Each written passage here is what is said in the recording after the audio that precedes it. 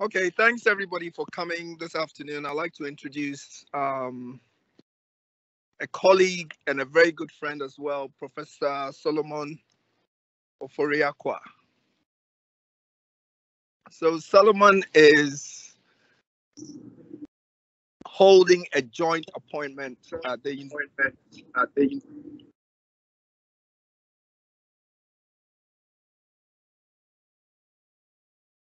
Sorry. Is it me or did we?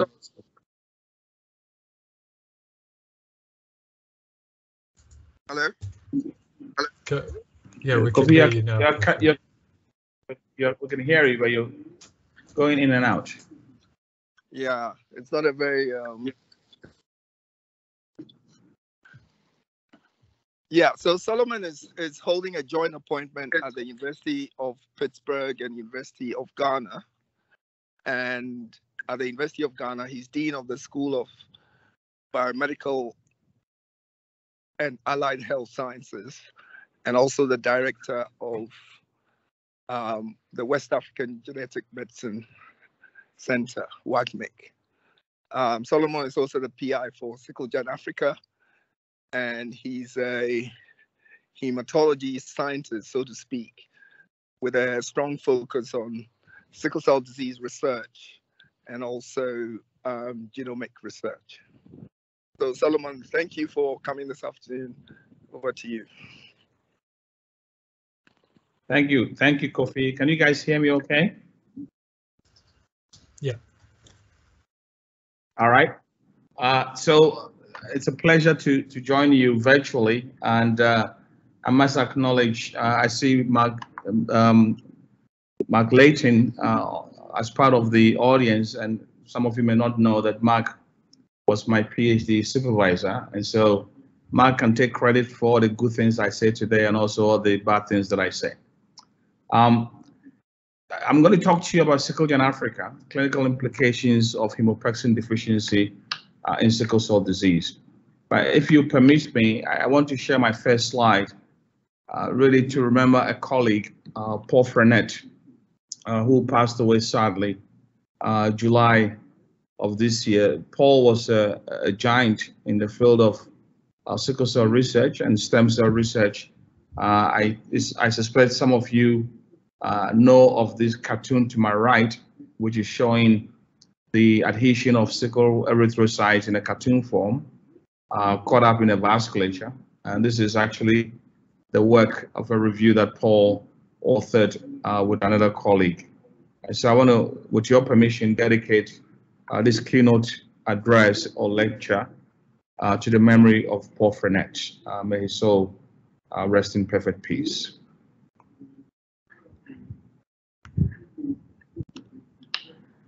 So let me start with this slide, which highlights some key landmarks in sickle cell disease in the context of the genomic revolution. The sickle cell DNA was sequenced in 1977. This is around the same time that Frederick Sanger and Alan Maxim Gilbert came up with a technique to sequence DNA. This is when Marotta sequenced the sickle cell cDNA. Actually, it was a cDNA that was prepared from, or rather transcribed from reticulocyte mRNA. And this was also a landmark in our study of genomics. The globin switching meeting started in '78. The discovery of RFLPs, restriction fragment length polymorphisms, in '78. The sickle haplotypes we've heard a lot about really were auditioned in 1984. And then between 1990 and 2003, we had the Human Genome Project, which paved the way for a lot of the work that we are currently doing in the field of genomics. Discovery of BC11A quantitative trait locus, our own Swille Thane, at that time, I think at Oxford, that was in 2007. Now, a lot of genomic work was being done. It became clear that a lot of the genomes that were being studied really lacked diversity. These are mainly the genomes of Europeans, largely. And so NIH and Wellcome came up with the idea of H3Africa in 2012. And then I just want to show you CRISPR here. in 2015, 2017. And then SickleGen was the second part. When H3Africa had phase 2, we joined and proposed this study that I'm going to talk to you about called SickleGenAfrica, which to date is the largest cohort study of sickle cell disease in the world. Around the same time, the multicentric origin of the sickle mutation was shattered by nice work done by Rutimi and his colleagues that showed that, in fact, the sickle cell mutation have occurred just once in one individual. So what I'm going to do is capture my talks around some of these landmarks. I'm showing you the world map, and typically I show this in most of my talks just to align people to the fact that what you're seeing here is the piece of land that individual countries call their own. And basically, so this piece of space here is Nigeria. You guys are over there in London. So the key to this map is land mass. There is a software called World Mapper that you can use to redraw the world map in whatever form you want once you feed it the parameter that you're interested in. So I've told you this is land mass. If you feed the world mapper under 5 mortality, this is the global map of under 5 mortality. You can see that England has basically shrinked, and Africa and India have ballooned because in terms of the world, these are parts of the regions of the world where under 5 mortality is a perennial developmental health challenge. So if we do the same for sickle cell disease, you see that the epicenter of the disease is in Africa and India. This is a big problem in this part of the world. These are the estimates for 2010, the estimates for 2050 when Nigeria becomes the 3rd largest country in terms of population, either the 3rd or the 5th. I always get it confused. Becomes the 3rd or the 5th largest country in the world. We will still have large numbers of individuals or babies born with sickle cell anemia. And in fact, this slide is only showing with sickle cell anemia, so that is homozygous SS, not showing for SC or S beta thalassemia. So sickle cell then is a major problem in this part of the world where we think it contributes to the high under 5 mortality that I showed you in my previous slide. We don't know the exact proportion of under 5 mortality due to sickle cell disease in this part of the world. But there are no newborn screening programs in this part of the world, so we don't really know. So the challenge is that the proportion of the 5 mortality in sickle cell caused by under 5 mortality caused by sickle cell disease is unknown. The problem with sickle cell disease is huge. For this audience, I probably don't have to go through this slide, but I'll just do a quick job of showing just one slide to narrate the molecular genetics, the pathogenesis, complications, treatment, and survival of sickle cell disease. We know that the genetic problem is on the short arm of chromosome 11, where the beta globin locus sits, and the beta globin locus has multiple genes that are expressed in a developmental manner in the order in which they are arranged, 5' to 3'. For sickle cell disease, there's a single point mutation in the adult beta globin gene where an A is changed to a T. This leads to the substitution of glutamic acid rather, for valine at position 6. That is sufficient for the beta S polypeptide and the low oxygen tension for that hemoglobin to polymerize and leads to changes in the structure and the shape of the red cell. So what you see here are sickle cells, and then this is what I showed you earlier, Paul Frenet's very nice design of vaso-occlusion. What that means is that when this happens, blood flow to the organs downstream of the occlusion is stopped, so tissues get starved.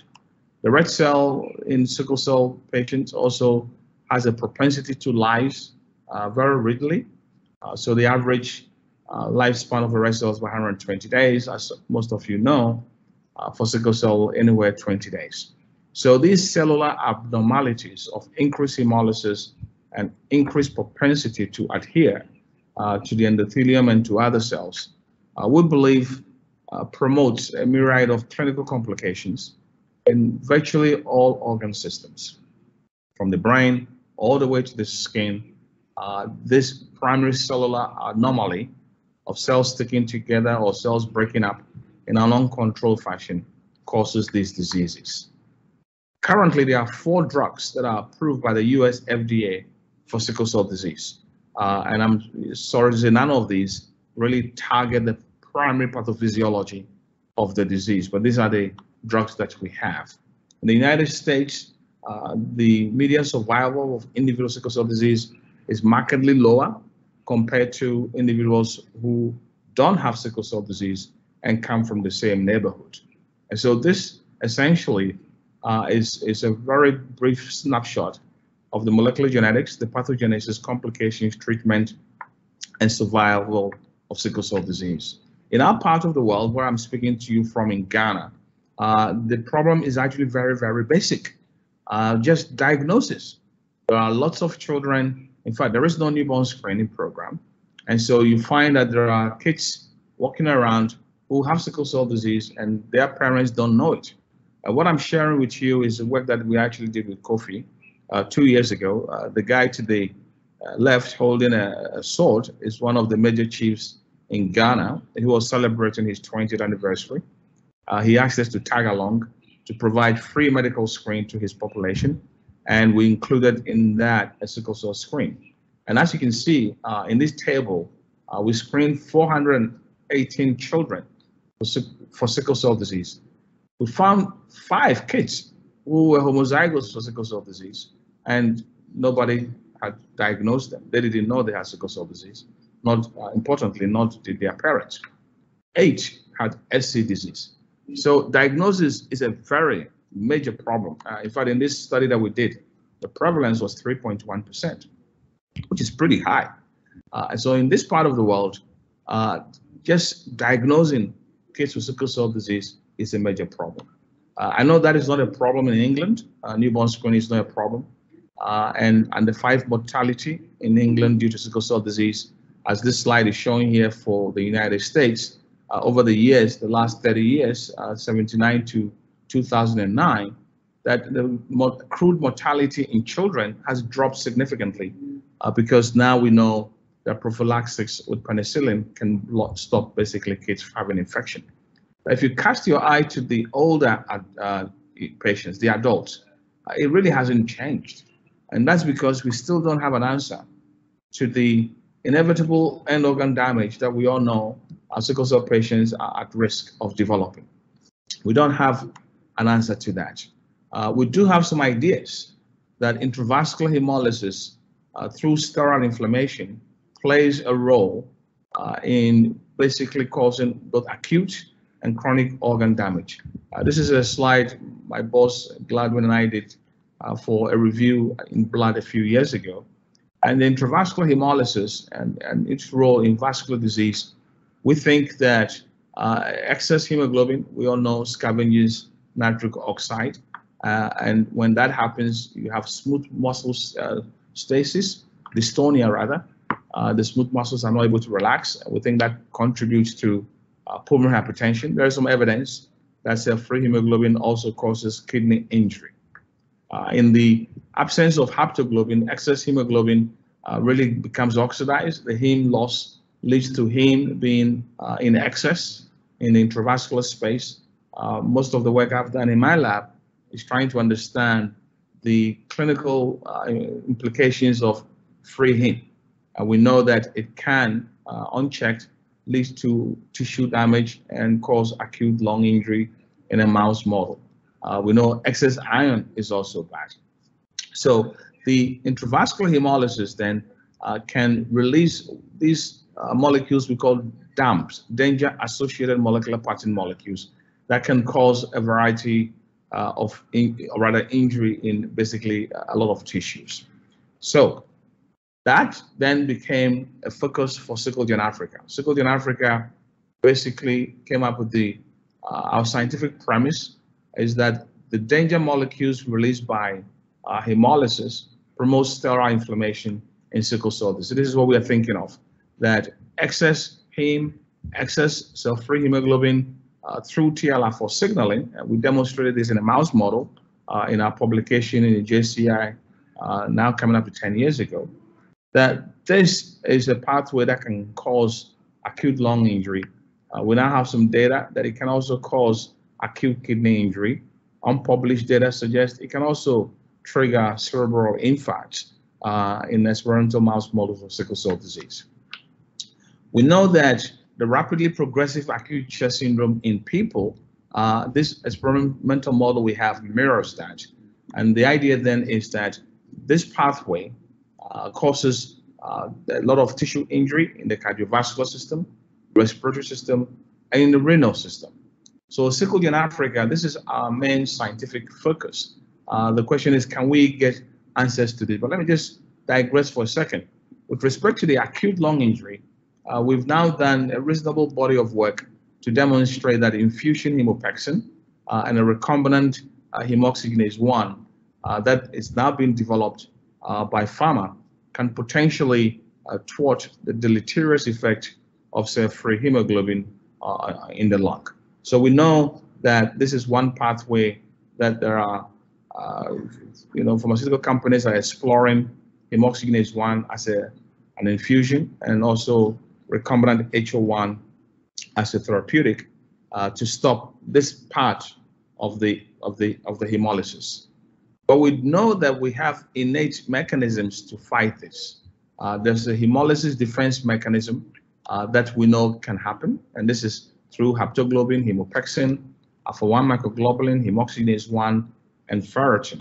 And so in SickleGenAfrica, really we put together a huge group of people to come together to try and understand the genetics of these cytoprotective proteins. And briefly, just to talk you through the organization of the network, the hub is in Accra, where we have the administrative core and also Project 1 that I lead. Let me just jump to Pittsburgh, where Kofi mentioned I have a joint appointment. The bioinformatics for all of this will be done by colleagues in Pittsburgh. Project 2 is based in Tanzania. When I say it's based in Tanzania, just the leadership. The work is being done in all the collaborative sites that you see, but somebody has to lead it. And so initially, Project 2 was being led by Julie McCarney from Dar. Project 3 is an echocardiovascular project where we are basically echoing. We've actually now reached 1,000. 1,000 sickle cell patient was echoed in Kano just this week, actually. And then we are collaborating with our colleagues in South Africa in H3 Bionet to help with the bioinformatics. So this is the organizational structure, if you like, of the network, involving now up to about 50 investigators. Our overall hypothesis is that genetic variation influences the body's defense against hemolysis and its associated sequelae on organ function in sickle cell disease. And we want to find the SNPs that are involved in that. This what I've just explained to you was recently published, I guess last year, in the Lancet Global Health. So if you want to read more about SickleGenAfrica, you can do so. What is the design of the study? I'm going to walk you through this as carefully as I can. This is overall a prospective cross-sectional observational study of the role of genetics of hemolysis cytoprotective proteins in organ damage. And basically, we follow this arrow.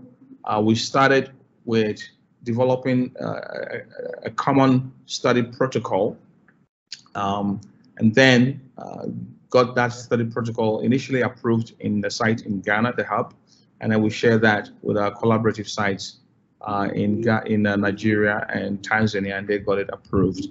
Then we had training in the use of RedCap for all site investigators and staff. We did a community engagement as the first step, engaging the community before taking a blood sample, and Kofi led those studies. So in fact, the community engagement was done again in all 6 cities, Accra, Kumasi in Ghana, 3 cities in Nigeria, and then 1 in Dar es Salaam. And then we began the patient recruitment. We've actually now recruited all 7,000 patients that we wanted to recruit. Basically, the recruitment is a steady state or during acute illness. We go through this process of disease verification, really using capillary electrophoresis to do the hemoglobin electrophoresis. We are somewhere here right now. We've done our second stint of community engagement. Kofi and I were in Lagos only a few, maybe just last month, I guess, continuing with the engagement of the community that we are studying, even after we've collected their samples, several years prior.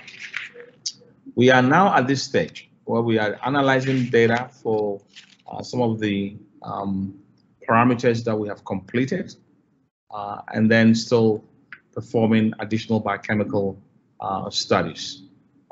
The results are being analyzed again in collaboration with the collaborative sites, as well as guidance from Ofori-Acquah and feedback information that we're getting from our community engagement processes.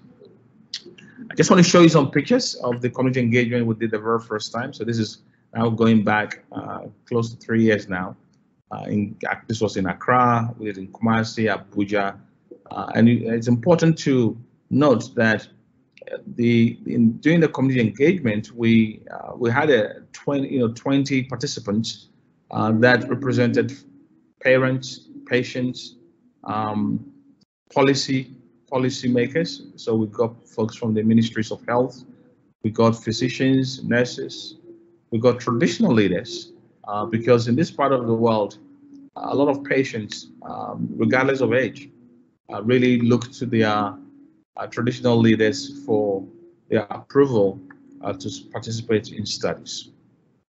The community engagement work, I'm pleased to say, with Kofi's leadership, was published recently in BMJ Open, where we talked about some of the qualitative aspects of the work and people's ideas and their impressions about autonomy, best interests of genomics, their perspective about these samples that we are taking and storing them for years, whether they are happy for us to share sample and data with investigators outside SickleGen. And this really has been very good and shape and guide how we handle the information that patients have given us, through consent. I just want to digress just a little bit. The community engagement and the ethics part of this work in SickleGenAfrica has also helped spur additional activities. And what I'm sharing with you is a short course in genetic education and counseling for sickle disease that we held in June. It was very, very helpful. It was really partly because of this engagement stuff that we've been doing with patients, recognizing the need, and stakeholders, the need for this sort of short course to help individuals really speak to sickle cell disease to patients with better competency than they are. I really want to again thank Kofi for his leadership in this area. We had a very good diversity of faculty, clinical psychologists, medical geneticists, hematologists, laboratory people. In the end, when we asked the participants about the extent to which the short course helped them, you can see that it was either very good or excellent, and how they rate the course content. We're very happy with it. We graduated 10 basically participants. These are all healthcare workers, either they are nurses, pharmacists, but invariably come in contact with sickle cell patients. And this short course in genetic education and counseling in sickle cell disease was a 2-week online, actually 1 week online, I forget what it was, 1 or 2 weeks, also online course, 40 hours at least, helped them to now be able to speak to sickle cell disease with much more confidence than they were before. On the back of that, we've now developed a master's program in genetic counseling, which is going to start in January. And we have 7 students that will have enrolled to start this new MSc in genetic counseling, which will be the very first of its kind in sub-Saharan Africa. So again, leveraging the community engagement work in SickleGenAfrica and talking to stakeholders, that really has helped us to develop a new educational program that will move forward some of the work that we have been doing in that space. So let's come back to SickleGenAfrica. I mentioned to you that we've actually reached our target of 7,000 patients we wanted to enroll. We have we're still in November. Okay, so as of this month, enrolled 3,910 children and 3,108 adults. You can see the cities where these patients are enrolled: Accra, Abuja, Dar es Salaam, Kumasi for the children, and the adults, Accra, where I am, we have the largest number. Collectively, this is 7,000 patients enrolled in a sickle cell project, by far the largest of such study in the world. The next largest study is the cooperative study of sickle cell disease that I believe enrolled 3,500. So we have hit the mark in terms of the number of patients. In terms of the results, it's very important about what results we can give back. As a network, we've decided to give back at least one result, and that is the hemoglobin electrophoresis results that we have on these participants. And this slide really illustrates the importance of doing that. This is analysis of the first 1,062 patients who this is on the case report form, we asked them what type of sickle cell disease they have. And so the report, you can see in this slide that really there were just 3 types of sickle cell disease that the patients identify themselves as having. And then we analyzed samples from the same 1,062, and you can see that we found a lot more different types of sickle cell disease or hemoglobin type than the patients said they had. Overall, 27 patients thought they had one type of sickle cell disease, and in fact, they had a different type. So this has informed us to share this result with the patients, partly because it costs money to do this sort of thing in this part of the world, and a lot of patients don't have the funds to do it. And so you can have a sickle cell patient who's been attending clinics for years and has never really had electrophoresis done because they don't have the funds to do it. So we thought that we were duty bound to share the results of the hemoglobin electrophoresis with our patients, and we've done so. With respect to the research projects, I just want to speak very briefly about Project 3 and Project 1. Project 3, I'm just showing you just one slide. This is a little old. I told you that we've done 1,000 echoes. This data is for 826. The echoes have been done in Kano, and we'll start doing the echoes in Accra. And you can see the data. This is really not surprising. The TI jet velocity that 4.2% of TI velocity over 3, and now we're going to do 1,000 in Accra, and then the point of Project 3 is to interrogate the genotyping data that we're going to accumulate from the H3Africa array, and ask whether there is any relationship between SNPs that influence the level of the cytoprotective proteins and any of these echocardiovascular phenotyping. So the first part was to do the echoes. We've done the echoes. The genotypings are yet to be done. The phenotyping of the cytoprotective proteins are still ongoing. Once we've gotten all these data together, then we'll be basically interrogating them to find genetic markers for TR jet velocity, for instance. So now let me turn to the latter part of this talk, which is the hemopexin. So here is the data for 2,259. You can see hemopexin is here. Now, the normal range for hemopexin really is around here. It's actually, this is moved a little bit. It's actually 0.5 to 1.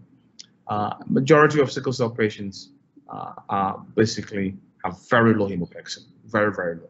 But you can see that it's a range. You know, some sickle cell patients have basically 0. Others have 1.2. Why is that? The hemopexin is the primary scavenger of heme. There is a secondary scavenger of heme known as alpha-1 microglobulin. The normal range of alpha-1 microglobulin is around here. So you can see in sickle cell patients, there's this compensatory increase in the concentration of alpha-1 microglobulin. This got us thinking that this potentially could be interesting to look at because alpha-1 microglobulin binds heme and takes it to the kidney, whereas hemopexin binds heme and takes it to the liver. So the question was whether or not there's any relationship between the hemopexin or M1 hemopexin ratio and markers of kidney injury. The first thing we did was just for hemolysis, and you can see that there's a nice correlation between M1 hemopexin ratio and plasma hemoglobin, as well as LDH. Then we looked at kidney injury marker 1, KIM1, and NGAL, both injury markers of kidney, and surprisingly, we found that there's a correlation between the proportion of M1 hemopexin and these kidney injury markers. We asked whether this was true of the transgenic sickle cell mouse, and you can see this is the sickle cell mouse. The M1 hemopexin ratio is markedly higher in the SS mouse compared to the AA mouse, and again, not surprisingly, the M1 was high in these mice. And so we wanted to test the hypothesis that if there is an excess of heme, given the basically the observation, sickle cell patients and mice have very low level of hemopexin but high M1. If you increase the heme, will the excess heme go to the kidney or go to the liver? So this is the data where we were measuring total heme, I believe 48 hours after challenging this mouse with a very small dose of heme. So this is the AA mouse, and you can see so that V is vehicle, H is heme. And so you can see for the AA mouse in the kidney, really there was no change, nothing happened in the kidney. But for the SS mouse, a lot of the heme infused here ended up in the kidney. When we looked in the liver, we saw the opposite.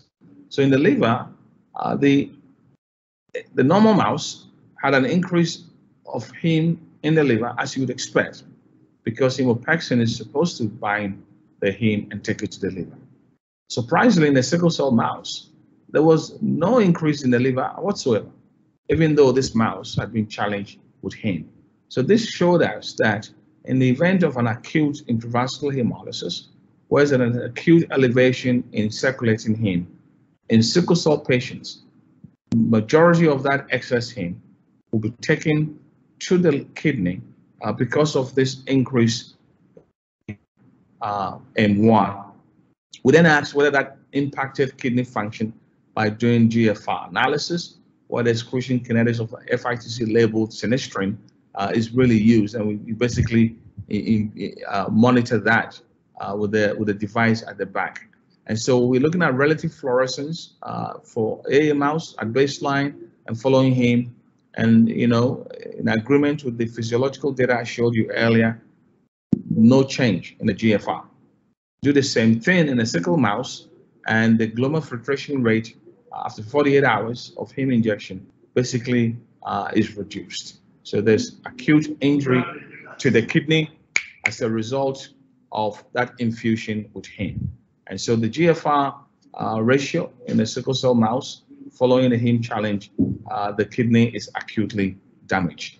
Then this is the histological evidence of damage in both the cortex and the medulla of the SS mouse compared to the AA mouse. So clearly, an acute elevation of heme in which the excess heme is taken to the kidney instead of the liver causes acute damage in the sickle cell mouse. We're looking at Prussian blue staining here, showing you excess deposition of iron in the kidney of the SS, but not of the AA mouse.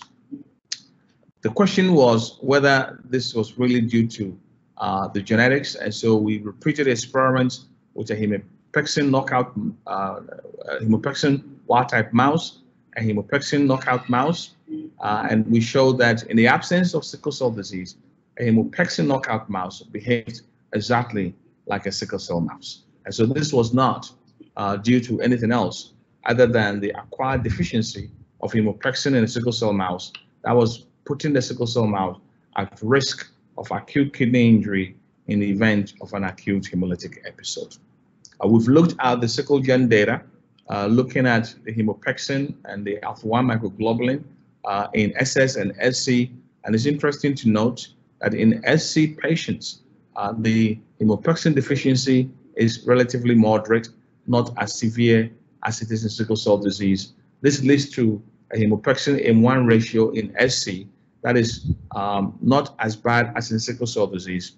And as you know, some of you guys know, clinicians who look after sickle cell patients, that SC patients really don't have such a high risk for kidney disease, whereas SS do have. And we think this is partly because of the basically enhanced clearance of excess heme through the kidneys instead of the liver in sickle cell patients. We actually published this in Blood last year, where we identify hemopexin deficiency as really a risk factor for the development of acute kidney injury in sickle cell disease. This work was done partly because we had the very nice data in the SickleGen cohort that informed us to then do the mechanistic studies in the mice. And so the summary of that paper was that in the event of an excess heme in AA mice, much of the heme goes to the liver through hemopexin, very little goes to the kidney. In fact, the data I showed you in the mice, there was no increase in kidney heme after we challenged the AA mouse. Whereas for the SS mouse, most of that heme goes to the kidney, causing ALI. So, SickleGen study so far, our sample is we've there's some background noise there. Let me just finish with this last slide. Now we have enrolled 7,000 patients, which again makes it a very large study, and we are still in the midst of conducting the the patients surprisingly are very eager to participate in genomics research, despite apprehensions about the healthcare system. The healthcare system in Nigeria, Ghana, and Tanzania is not the best, and yet we're surprised how eager patients are to participate in research. In fact, one of the most surprising things we found was the proportion of patients who gave broad consent for their data and sample to be shared with other investigators. I think over 95% of patients said they're perfectly okay with their data and their sample being shared with investigators researching other diseases, not even focused on blood. And then we've, through this work, shown very nicely in a mouse model that acquired deficiency of hemopexin in sickle cell disease causes a maladaptive elevation of alpha-1 microglobulin that promotes the delivery of excess heme to the kidneys instead of to the liver. And I know that this is informing some of the clinical decisions my colleagues in Pittsburgh are making when sickle cell patients present to the ER with acute hemolysis. I want to end on that slide and thank you for the opportunity to share some of our work with you. We believe that SickleGenAfrica now is providing a platform, as I showed you, for even training in genetic counseling. The samples that we have, we share them freely through H3 Africa. to answer questions that are still plaguing this disease. And I look forward to an opportunity to work with some of you guys in London. I train in London, so I still have my biases towards London. It would be nice to connect and see how we can collaboratively mine some of the data that we're collecting. So on that note, I thank you for the invitation. Thank you. Thank you very much, Solomon, for that tour de force and sharing the phenomenal work of the SickleGenAfrica project. I think it's a really exemplary study that we could all learn a great deal from. If you're happy to take a few questions, I'm sure there will be from those here. There's a question from Asad Lukmani. Yeah, thank you very much, Professor Solomon. I really enjoyed your talk. A question I have about the renal effects that you were talking about of the hemopexin deficiency and relative disruption in the ratio. I mean, we know that the renal effects in sickle cell are multifactorial, and probably vaso-occlusion plays some part as well. So how in your sickle cell mice did you control for the effect of vaso-occlusion having an effect on the kidney function as well? Great question. So as I said, in the injury can be multifactorial, especially the chronic injury. But the way we controlled for this, we actually were studying the same mouse. And so, for instance, the GFR that we did in the mouse is the same mouse that we basically are doing the GFR, and then challenging the mouse, and then going back 2 days later to do the GFR. So then in the interim, if there was a vaso-occlusive event in the mouse that contributed, we wouldn't know. One of the difficulties with mice, they don't tell you when they are in pain, right? So it's very difficult to really account for that. So there could have been additional events that contributed to the deterioration in GFR within the 2-day period that we challenged, and then we didn't. But we got exactly the same results in a hemopexin knockout mouse, which doesn't have sickle cell disease and will not have vaso-occlusion. And so I guess that makes it fairly confident the phenomenon we're seeing was really due to deficiency of hemopexin in the face of an acute elevation in heme. Thank you.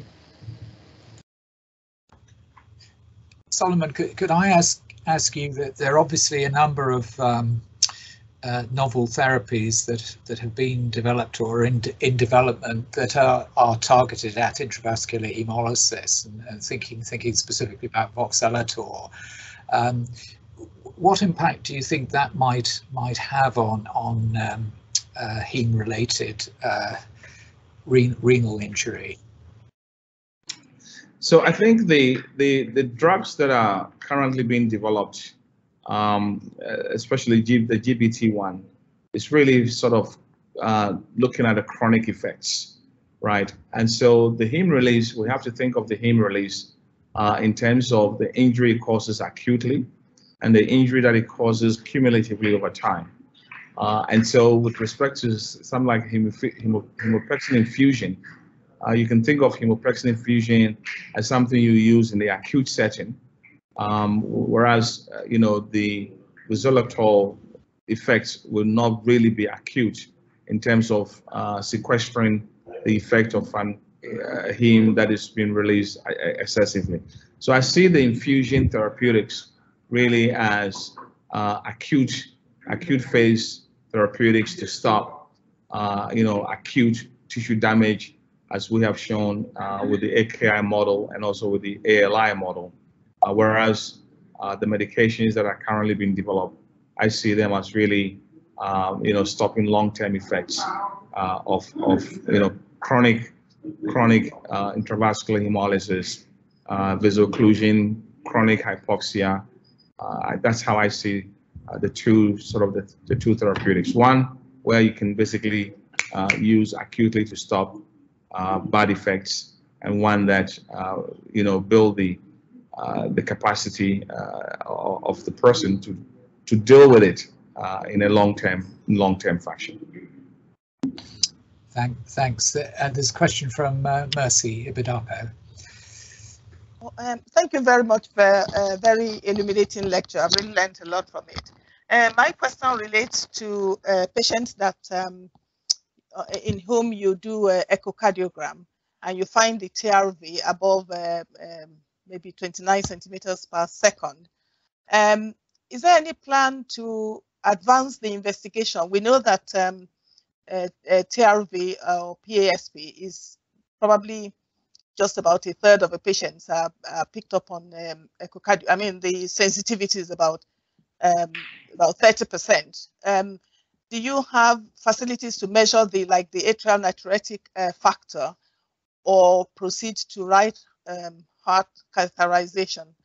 And that's the first one. And are there criteria to start these patients on some form of disease-modifying treatment?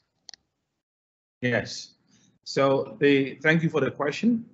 So the first part of that study we've done in Kano, led by cardiologists. So that project 3 in our network is really just all being done by cardiologists. We are just there as support staff.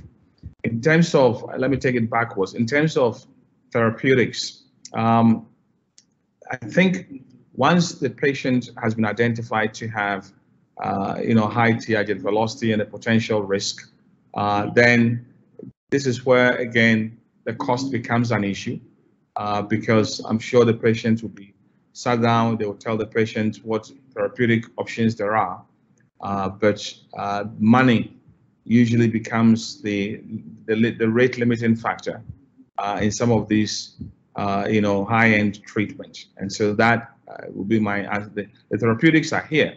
The question is whether the patients will be in a position to basically afford it. In terms of biomarkers, that you mentioned, we haven't really planned to look for additional biomarkers other than the echo. And so, again, this is where we'll be open to collaborative work. We are storing samples and serum of these patients. So, if one comes up with a study to look at additional biomarkers in plasma to correlate with the echo findings, we'll be open for that sort of collaboration. Currently, for SickleGenAfrica, the scope of the study is to basically collect the echo data and then interrogate the echo data with the genotyping on the H3Africa array, which we are yet to do. I think I've answered 2. There were 3 questions. What was the third one? Whether you well, I think you've covered all of my questions actually, because in terms of the treatment, the patient cannot afford it, but even something like hydroxycarbamide can be a disease modifier, which I'm not sure whether there's any room for the patients to be treated with this, or they have to pay for it as well. They have to pay for it. There is actually a very good program that was piloted by Novartis in collaboration with the Sickle Cell Foundation of Ghana and the government of Ghana. And so in Ghana, currently, there's a program where hydroxyurea, you guys call it hydroxycarbamide. Americans call it hydroxyurea, yeah? US, I call it hydroxyurea. Yeah. Where hydroxyurea is given freely to sickle cell patients in a project that Novartis has piloted. The plan is that they are going to tie the hands of the government, that once hydroxyurea is offered freely for 5 years, the government will have no choice but to add it to the drugs, the list of drugs for the health insurance. I don't know what the situation is in Nigeria. Thank you very much. Thank you.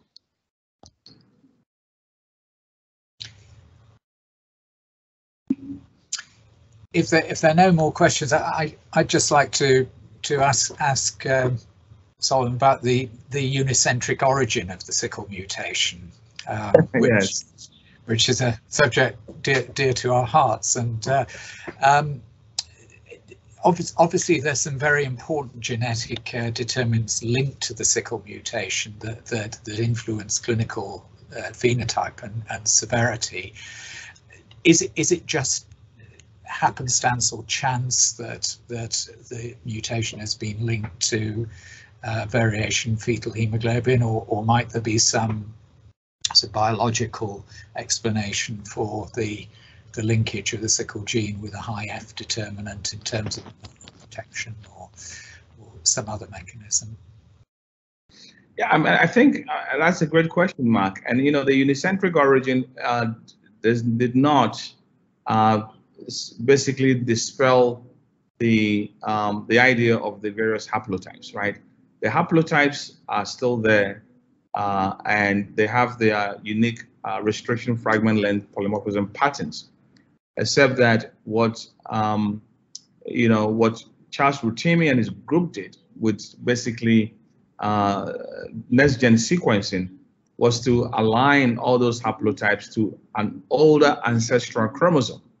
And so all the haplotypes basically sort of diverged from an ancestral chromosome on which the sickle mutation occurred. So the Benin haplotype is still there, you know, Cameroon haplotypes, but if you trace their origin, you can explain that they all essentially diverged from an ancestral chromosome.